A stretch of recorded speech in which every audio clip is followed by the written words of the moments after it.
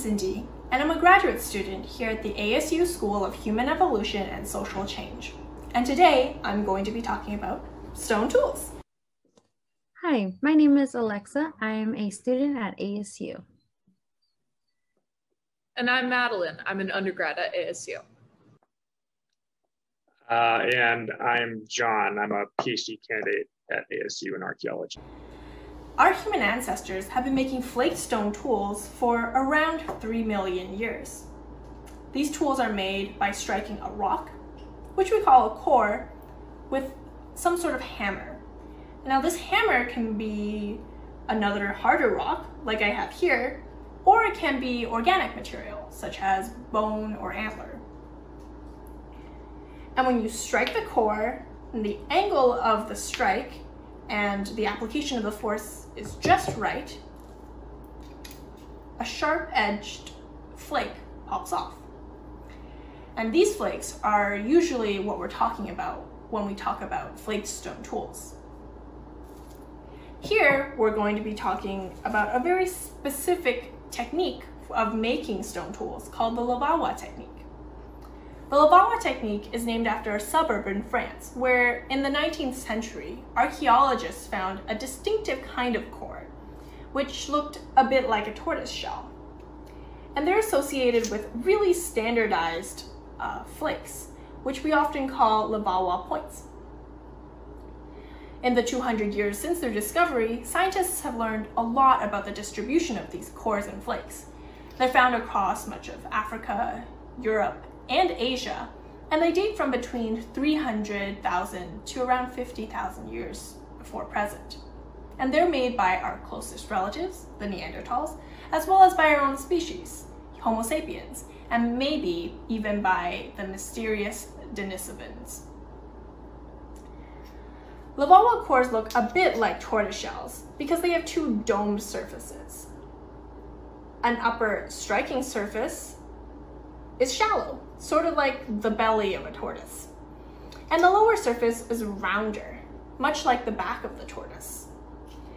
Levallois cores are shaped like this because the angle of these surfaces help toolmakers to strike regularly shaped standardized flakes that are long, wide, and relatively thin. And these target flakes are struck off this shallower surface.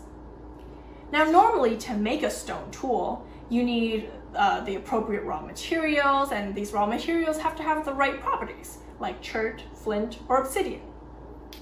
However, we wanted to show you how to make your own Levallois core at home, and it's actually easier than it sounds. All you need is a sharp knife, a potato, and a cutting board. Okay, now we're ready. We have our potato, our knife, and our cutting board. And we're ready to make our very own potato Levallois core and flake. So remember that the Levallois core is very distinctive because it has this shallow domed top and a more rounded dome at the bottom. And that's what makes it look like the tortoise.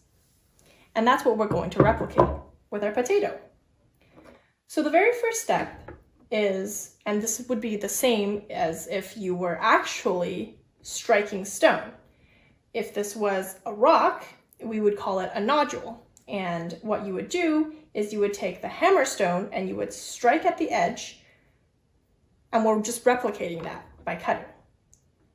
So the very first step is we want to take about a 70 or 80 degree angle and just start off our nodule.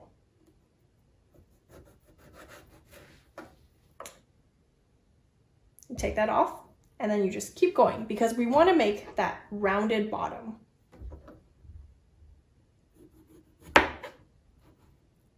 Just want to go around and start making that very distinctive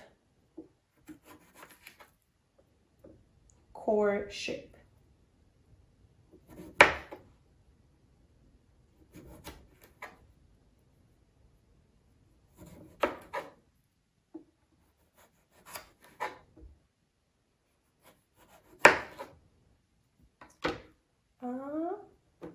Maybe I'll take a little bit more off here. That's pretty good. And you can see it looks sort of like the core we were looking at earlier. This more rounded bottom and this slightly domed top. And remember that the slightly domed top is the striking surface where we're actually going to be trying to take our flakes off of. And so what we have to do with that now is we have to make that kind of shallower dome. And what we do is we want to take shallow flakes off the top. And if we were doing this with an actual stone nodule and flakes, we would strike them like this and they would just come off the top. And we're just going to replicate that with our knife. Now be careful. And you want to be pretty close to the surface of the skin of your potato, or if this was a stone nodule, we would call it the cortex. You just want to take shallow flakes off the top, sort of like that. And you just want to keep going, maybe a little deeper on, there we go. You just want to keep going around your potato, taking flakes off.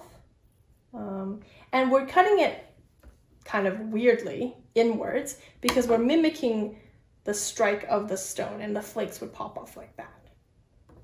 You just want to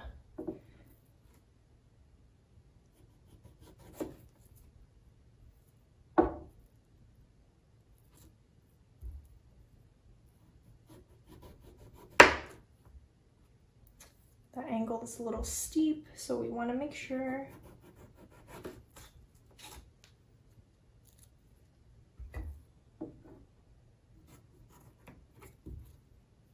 and you want to make sure you're taking all of your potato peel off, like we said, because that's mimicking the cortex.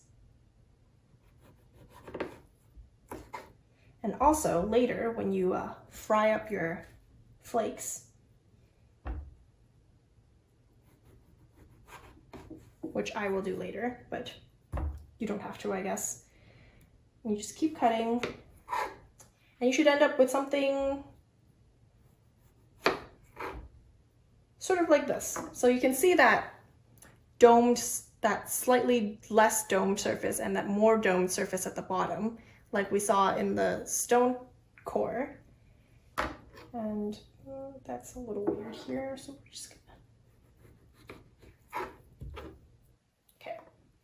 Now, that's pretty good. And what we want to do next is we want to prepare what we call our striking platform. So when you hit the stone tool, there's a specific spot that you want to hit it at, and you want to make sure that's at the best position for what we want to do.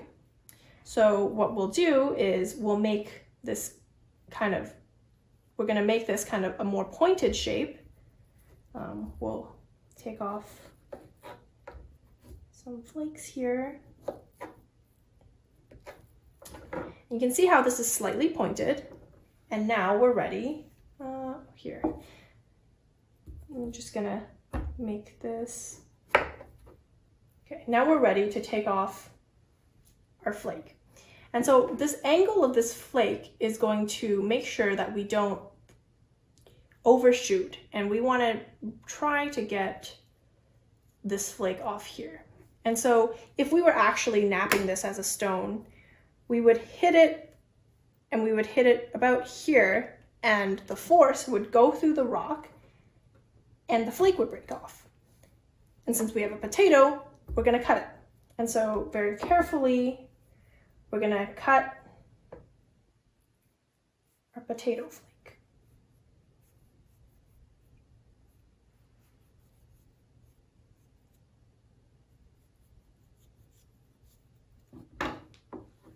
And there we go, our very own potato Levallois point. And now this is officially a potato Levallois core. And now what you can do, and as many of the Neanderthals and our ancient human relatives did, is you can, what we call rejuvenate the core.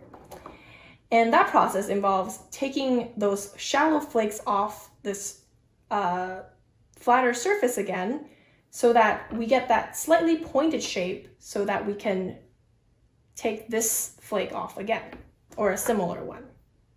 So we're going to go back in and we're going to rejuvenate this core.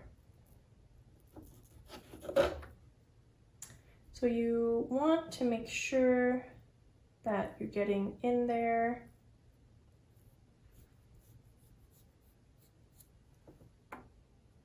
Okay, that angle is too shallow.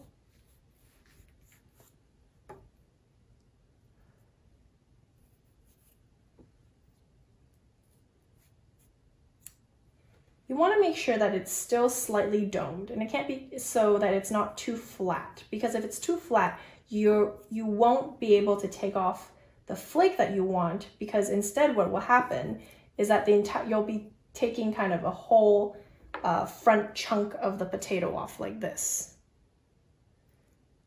So you want to make sure that you rejuvenate your core.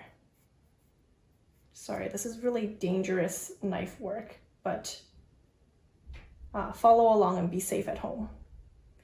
All right, so now you can see that we're slightly domed again here. And once again, what we're gonna do is we're gonna prepare our platform. So you wanna make that shape. And then again, you wanna take off, you wanna go in and take off that top kind of rounded area. So as safely as you can, go in and just cut your flake off.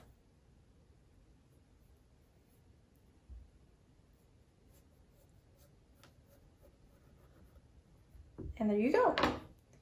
Here's your second potato Levallois flake.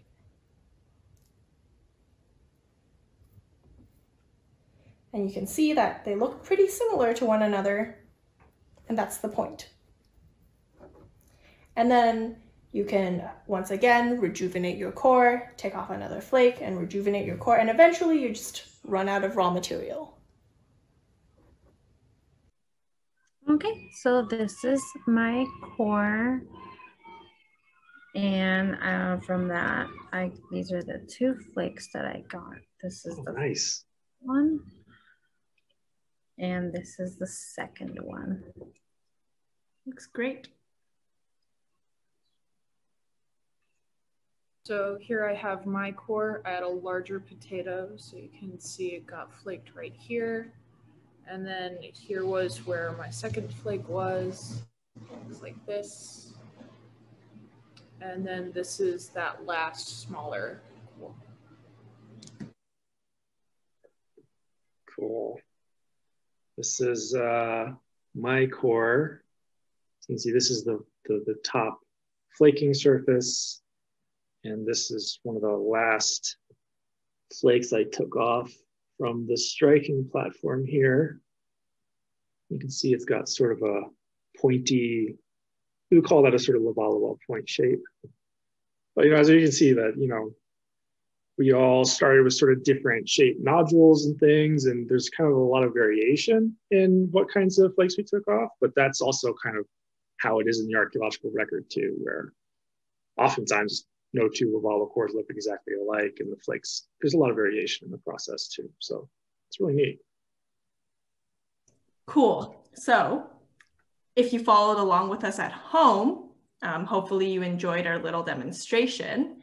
And now you have a bunch of potato flakes and potato debitage, which are the little pieces of the potato that came off as you were making your flake.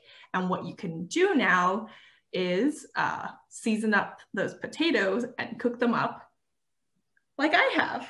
So you get nice and crispy potato Levallois flake fries. Anyway, hope you enjoyed spending some time with us making a potato Levallois core, and have a great day. Thanks. Thank you.